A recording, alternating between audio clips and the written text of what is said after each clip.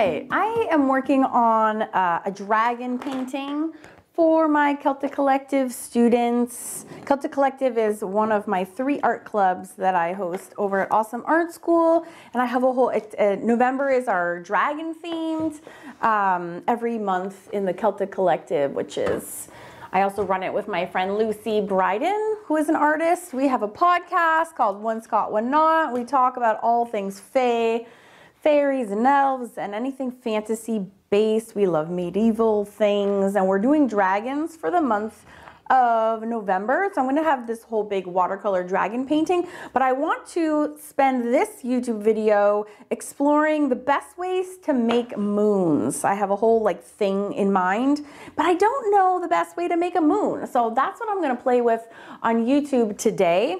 Oh, I have a hot press paper over here, which is nice and smooth, 140 pound. These are both by Fabriano. This is a look at I'll put links in the description box, but this is the hot pressed. This is the cold press. So I'm going to be kind of doing like a side-by-side comparison. I think that moons would look cooler with granulating watercolors. So I have a bunch picked out. And then I also have granulating medium. So I thought that would be really fun to mess around with. I also have iridescent medium. These are things I have actually never tried before. So kind of testing a lot of different things today. I made a little list of colors that I think would be cool to try. And I'm gonna just do mess around with 5 different techniques and see which one I like the best. And I'm going to be testing the same techniques on the hot press and the cold press. So cold press is really absorbent if you're new to watercolors, and it takes a lot more water and the effects come out a bit differently. So I really want to have that be one of the tests. When I'm doing a drawing heavy based watercolor project, I usually use hot press because it's so smooth, it's really easy to draw on. The downside is it doesn't hold or take as much water in the same exact way. But that's why I'm doing the side comparison. I also have some salt to play with. I also have some alcohol to drop in for different effects. So yeah, I'm gonna do a little test, and I thought I'd take you along for the ride and see how some of these compare. So here, my little list of colors are, these are all Daniel Smith colors. Here's my swatch sheet. I like to swatch my watercolors big so I can see them. Hey, nothing's worse than a teeny tiny little swatch. So the other day I'd gone through and picked out some, so I'm gonna go turn my camera off and find them because that's super boring. But the first one I'm gonna start with is Lunar Violet. So I found my Lunar Violets, and I'm gonna make a note on how I'm doing them all so I don't forget. So I'm gonna do this one wet on wet, wet on wet. And just writing myself notes so I can remember. And this is Lunar Violet. Lunar Violet. Yeah, so when you do wet on wet, that means you wet the surface first and then you put in your color. So here's a big old brush by Paulina Bright. I just did a whole video on watercolor brushes, and I will link to that for you in case you are learning or trying to figure out what the best watercolor brush is for your purposes. All right, so there we go, that's wet. Lunar Violet is a granulating watercolor by Daniel Smith. And granulating, I'll show you what that means. All right, I'm trying to get a big enough pool. So this is wet, and this is going into wet.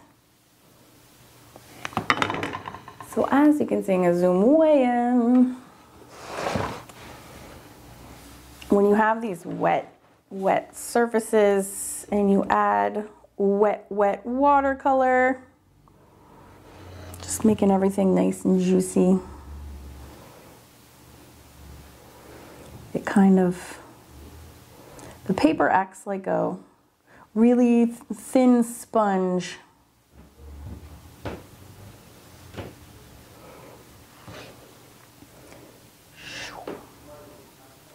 And granulating means it kind of separates out and you can see these little particles All right, so that's wet. Wet on wet. And just for shits and giggles, I'm going to add some little dollops of alcohol. I have so little. Let's see if I drop them in. Boink, boink. These could be like moon craters, perhaps.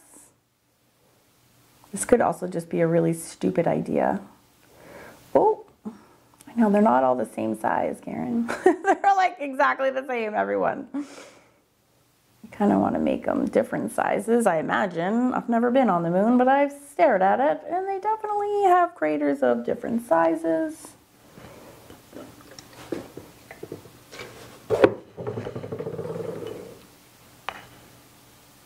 So maybe one's kind of big. And maybe I'm just really bad about making moons. All right, so that was wet on wet, and that's on the cold press. And we're just gonna let that dry. As you can see, where you put the alcohol, it kind of disperses it, it repels, and that's the fun part about alcohol. All right, I'm gonna do the same thing with my hot press paper. Now again, hot press doesn't take water the same way as the cold press does, so I don't expect it to look exactly the same.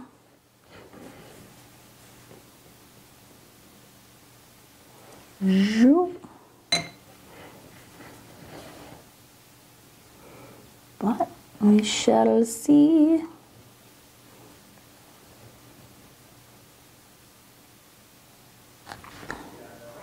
Okay, that's nice and wet. Now again, getting the Lunar Violet.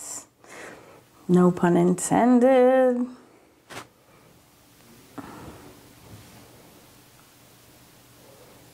And put this around. Kind of does everything really differently, which is why I'm doing this side-by-side comparison. We can kind of decide which one looks more lunar at the end of all these tests. And I'm also doing only one coat. We could certainly do 2 coats as well. There's a lot of like variations that we could test. I kind of like that one better already. Oh, my cat is scratching to come in. You have to wait, little catto. So I'm doing the same thing where I'm just gonna take the alcohol. Hold on, Zoe. The little cat knock at the door, so cute. So we have these, yes, lunar craters. Oh, I put that in the water by accident. All right, let me let my cat in and I'll come back. So we have our moons growing here. The next color I had written down that I wanted to try was Rose of Ultramarine.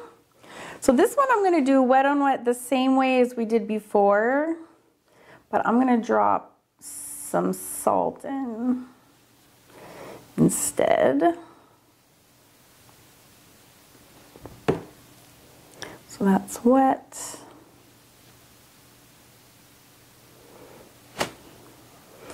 And I love this color so much. No, Zoe's up here. Don't come and drink the paint water. It's not safe right now, girlfriend. She loves my paint water. No, it's dirty with actual watercolors. You can't drink out of that, Zozo. Here's that. Do-do-do-do.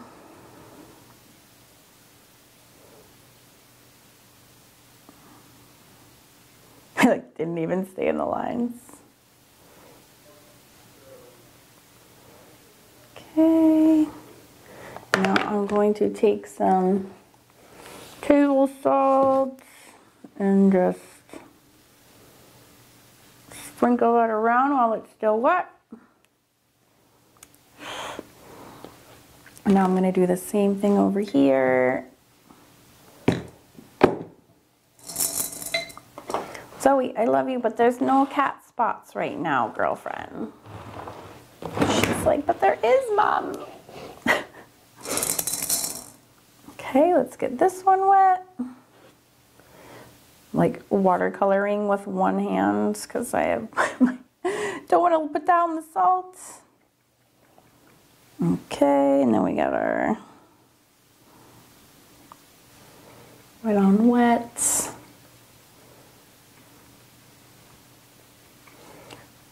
I can't wait to see these all side by side.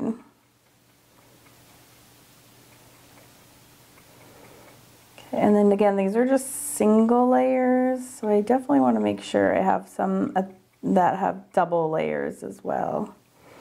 Could actually test about 10 different circles because we could have double layers or triple layers. Again, I'm going to take the salt, and this is just regular table salt.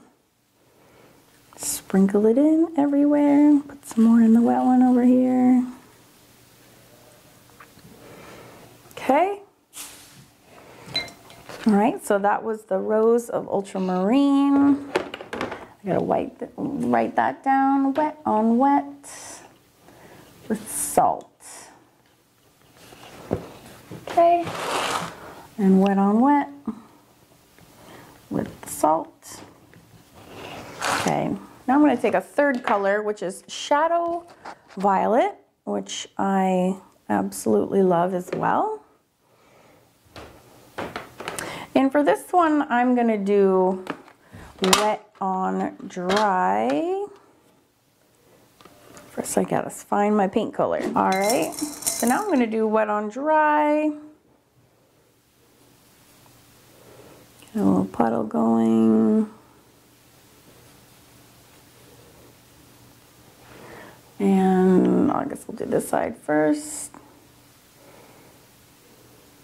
So as you can see, it doesn't do all of the kind of spreading around that watercolor does when it's already wet.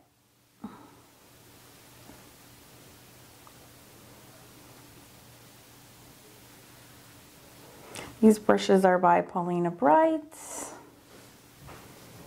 They're really lovely, super hold a ton of water. I love them. And this time I'm going to drop in just water droplets. Again, I kind of like the little crater look. So this will just be water. Let's see if we can.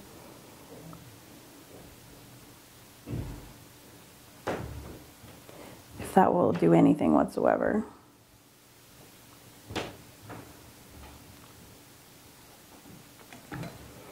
Okay, and now we'll do the same thing with the hot press. Get a good mix going. Shadow Violet reminds me of, it reminds me so much of the Elegant Writer, which is like a calligraphy pen. And when its colors separate, it also reminds me of Moon Glow. It's the same vein, where kind of like the colors can separate out and you can see kind of blues and pinks all in the same vein. Okay, I'm gonna try doing the water droplets. Oink. It looks like crap on the other side, I'll tell you that much. That looks awful. Ugh. Hilarious. All right, Cascade Green is up next, which is really fun color also. Where is it? Over here. Oh no, it's not over there. Where's my Cascade Green? I need to go find it. The next one I'm going to do is Cascade Green. Cascade Green is also one of these really interesting colors. And for this one, I am going to add some granulating medium to it. You're supposed to add it in like a healthy dose, so consider that healthy. I definitely do. Okay, that's probably 50% medium. And I'm going to go in. Cascade Green is this really cool blue-green. Oh, it's like already granulating. I wish I had not started with this littler brush. I wanted to use the great big one.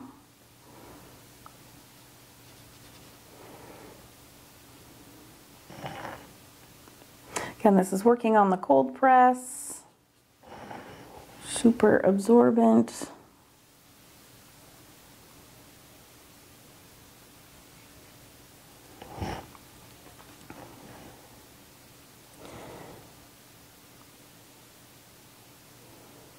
Spreading it around evenly. And I think I'm going to do 2 coats on that one. This will be our kind of 2 coats test. And then same thing over here, where I'm going to do a big splash of the granulating medium and mix that in with the Cascade Green. It's almost like straight up. It's almost like straight up medium with no water and the pigments. And I'm going to do that over here on my hot press paper.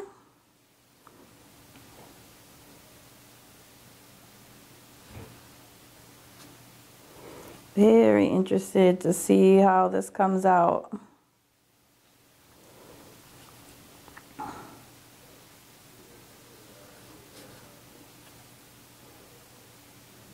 These are pretty large moons, actually.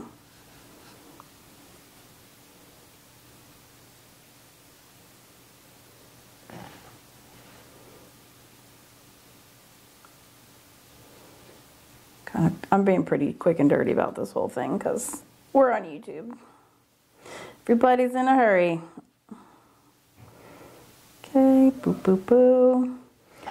Now, what's cool about this green is you can see everything separating out, which looks really, really neat.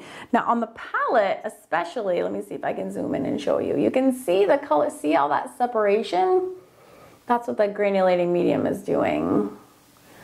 Although on the paper, it doesn't look very granulated, interestingly. Very, very interestingly. A little bit. It's kind of like the green and the blues are separating out from each other, but the hot pressed, it doesn't look super granulated. It doesn't look more than the actual granulated, like the Daniel Smith, especially like, for instance, the Lunar Violet. You can talk about granulated. And oh my God, the water, that experiment is a hot mess. But see how that's true granulated watercolor. It's like, it literally comes apart. So interesting.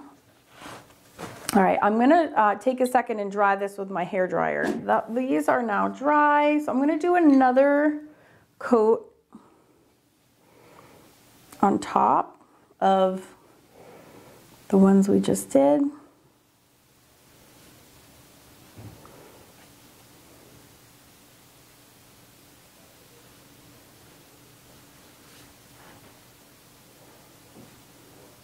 And I'm going to drop in some of this alcohol because it looks really good as the craters in the moons above it.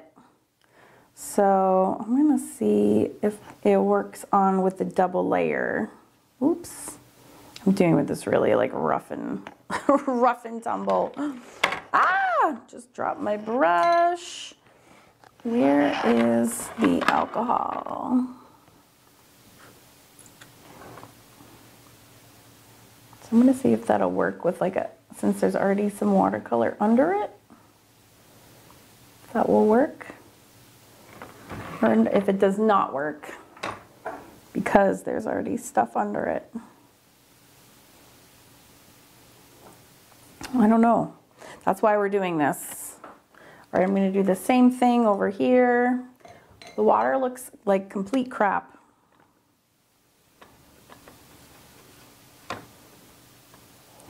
All right, so I'm going to do a second coat on the hot pressed. This time I have more water and less granulating medium.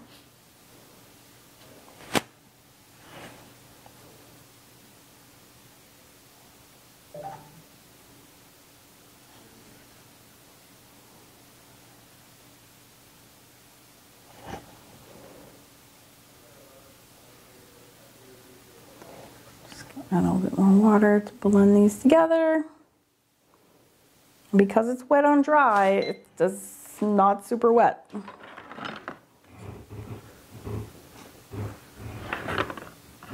Again, I'm going to add the alcohol, which I have like a tiny bit of left. I have like a capful, that's it.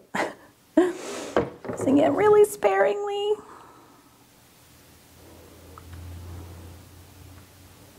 Come on, give me a crater. Just do 2. All right, and then this last one I'm gonna do Imperial Purple, and I'm gonna mix it with some iridescent medium and see what that looks like.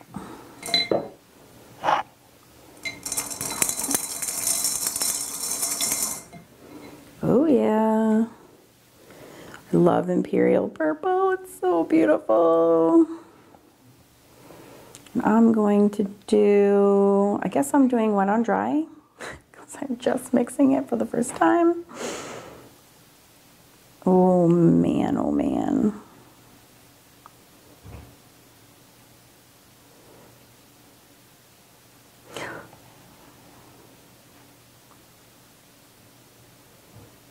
That is a lot. Oh, I'm so excited. Okay, here we go. So Imperial Purple is one of my absolute favorite colors of Daniel Smith, because it is granulating, and when the colors separate, it separates into like separate pinks and purples, which is amazing.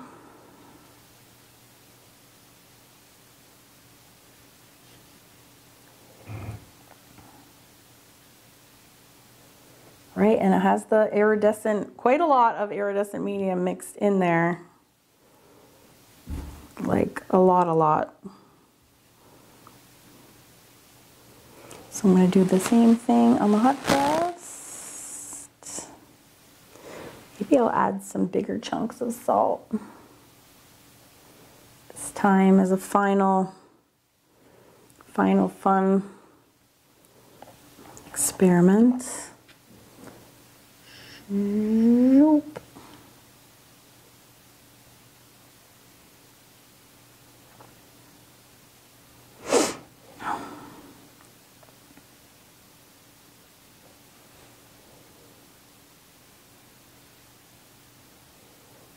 Okay, where's my big salt? This is great big kosher salt. Oops, I did not do that quickly enough, I don't think. Whoops, I'm sorry I forgot about you.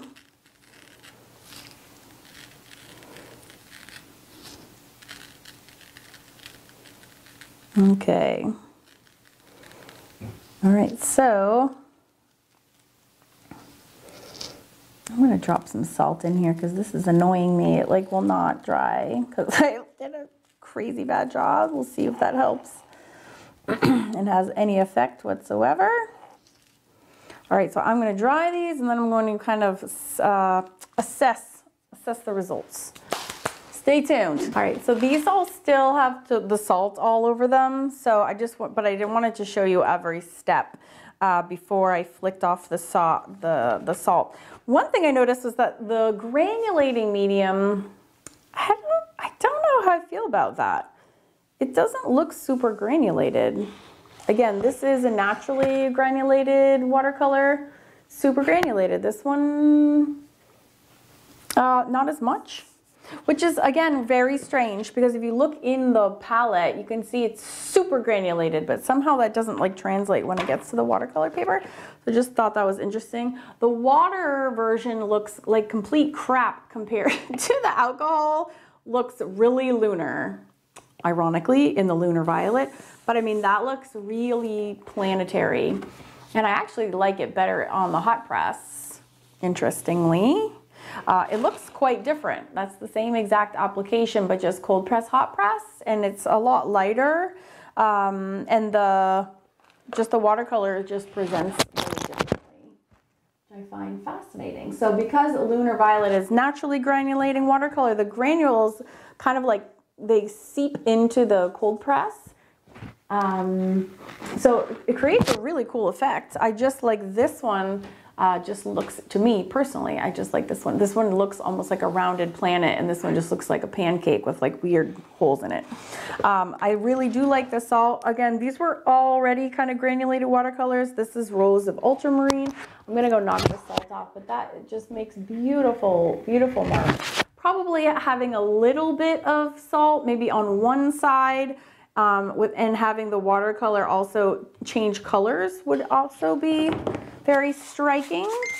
I'm just going to knock the salt off into the trash can so I don't make a big old mess. The water to make the kind of look of craters I don't think was successful. This was the one I just did, which actually looks kind of neat. Neat little pockmarks. This is the kosher salt on the hot press, which I think it makes really interesting, very cool effects. This is the regular table salt, which gives a different effect entirely, but not really lunar. That looks hideous. This was the 2 coats of the wet on dry with alcohol, and the alcohol can't really penetrate through that second layer. So that's a good lesson to know that I need to just do, if I'm going to use the alcohol, to just do it on the 1 coat. But so far I think this one definitely looks the most lunar. Losing all my palettes here. Same thing over on this side. Just gonna scrape the salt off really quickly. The one with this one is just a hot mess. Although when you put it back from the camera, this does look very planetary. Actually, because of the natural variations in that color. That's why I chose these colors. This is Shadow Violet. I see pinks, I see blues, and blacks, and the variation kind of makes it look planetary. So this is still kind of wet and gross. So, but that doesn't look bad as far as making a realistic kind of planetary look. Again, this is too much. I like the hot press version better.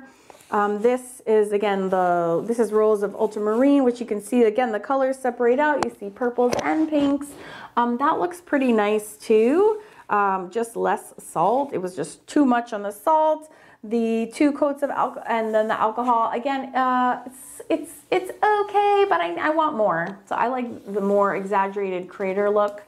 And then this one had the iridescent medium in. I have to say, I used a ton of medium, and it isn't all that iridescent. I can see it more on the hot press than I see on the cold press. So I think you're better off just getting iridescent watercolors rather than trying to mix the medium in. That is my opinion. I'm sticking to it. So this one I think looks successful. This one looks the most like moon-like.